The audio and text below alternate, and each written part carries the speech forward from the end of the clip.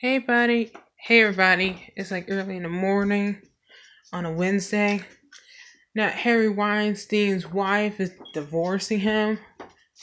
Well, technically, with your husband not making that much money due to Hollywood and YouTube, and the fact that he's a creepy perv, did not help his case that much.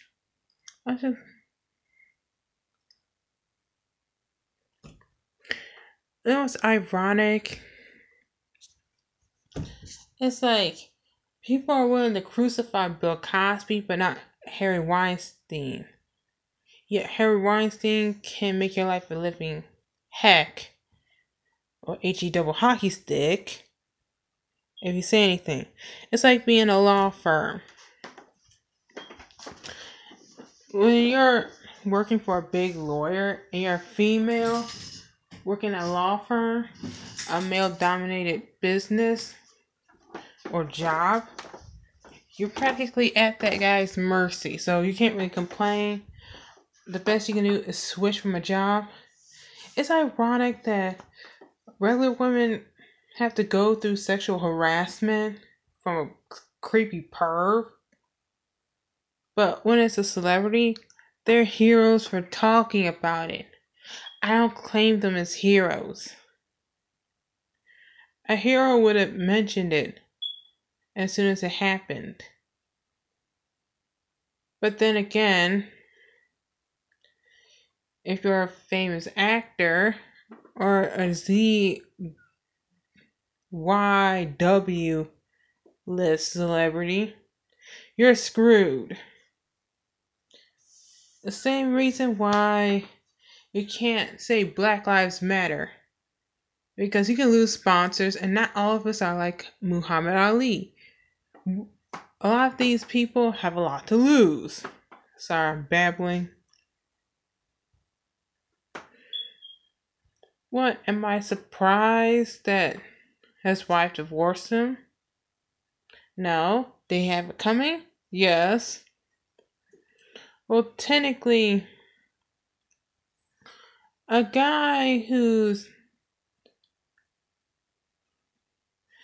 not actually attractive, don't have a lot of money going his line of business, who just been kicked out his own crew, the Weinstein Corporation, and you're a perv, you don't have a lot of women running to you. Sure, his wife is a famous designer. I don't follow these celebrities that much since I don't watch TV. But you are screwed if you get divorced. Because you don't have a lot of women lined up. You're not even cute. You're a perv. And Hollywood is losing money thanks to YouTubers. Since people could just watch movies on YouTube. So, and people like new media better than old media. YouTube is actually free for me if I pick the right stuff. Weinstein, I don't feel sorry for you. Sleep tight, you morons. You know, from Holden Caulfield. So, Catcher in the Rye. Yeah, I read that book. I really didn't like Holden Caulfield. He was pretty much a spoiled brat. It's bad when you're a female actress. You're more vulnerable. Even children actors are more vulnerable. Hold on.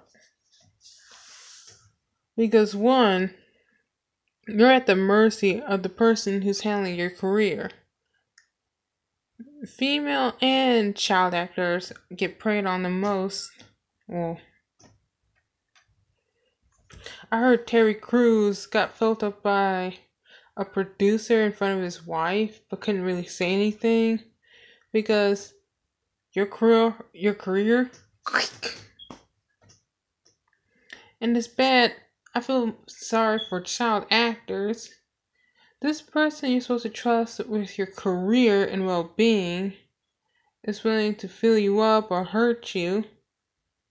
Of course, Most of it is because due to greedy parents who want to pimp out their own kids for their own gain, and or negligent and naive parents who let you stay with adults,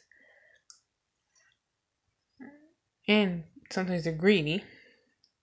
You can't leave your child with a stranger and slash adult. At least get them a manager who has their best interest at heart.